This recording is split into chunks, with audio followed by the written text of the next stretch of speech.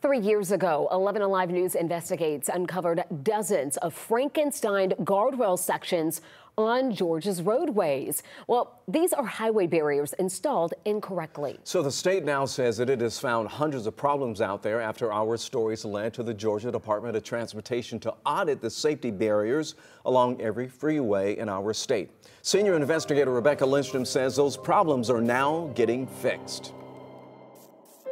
Most of us zoom past the guardrails along our freeways without giving them much thought. But for Kathy and Mark Alonzo, that changed the day their daughter died.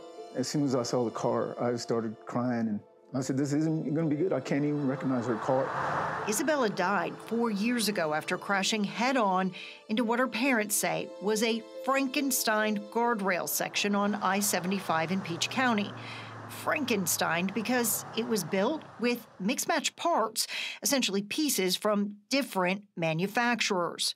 Who would have ever thought about the guardrails, if they're safe or not safe? This is the section that's causing so much concern, the end of each guardrail treatment. There's just no way to know how it will respond when you start mixing parts and pieces because it's not crash tested that way. 11Alive News Investigates found at least 3 guardrail sections installed incorrectly. Then road safety advocate Steve Eimers found even more. It's got to be 2 or 3 dozen, and I have not covered but a fraction of the roads in Georgia.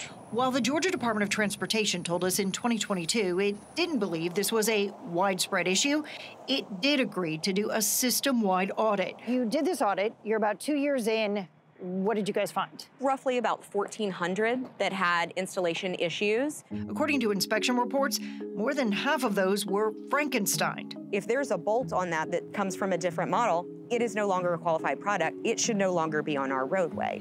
GDOT spokesperson Natalie Dale says the other half had a critical piece installed backwards. If it's flipped, you don't have that curved space there. For the guardrail to slide through. Right, and so this could impede that movement when struck, which would cause it to be more rigid, which would cause sort of a higher severity in the crash. Dale says the installation errors represent less than 2% of the state's guardrail system. We held her hand while she passed away. There is no way to know what would have happened had this guardrail been properly installed. I would never want any other family to have to go through what we've gone through. Dale says there is now a system in place to keep deficient sections off the road. The conversation with y'all started in part as a really sort of opening our eyes to the issue of mismatched parts, of installation issues on our roadway. And Dale says it helped fuel changes to track and inspect repairs and better train the people making them. Our training was not where it is today, and that's the important part of where we're sitting now. Where we were sitting is the Guardrail Garden, a new training site for GDOT employees and contractors to get hands-on experience. It was certainly based on conversations that we had with your team at 11, that we are where we are today and where other states are going to be because it's become sort of a national standard, a national conversation. Rebecca Lindstrom, 11Alive News Investigates. So Georgia's Department of Transportation has a warning about those guardrails out there. Even when installed correctly, they could still be dangerous. Guardrails are there to prevent more serious accidents like stopping a car from rolling down a hill. But as they put it, a guardrail is not a pillow.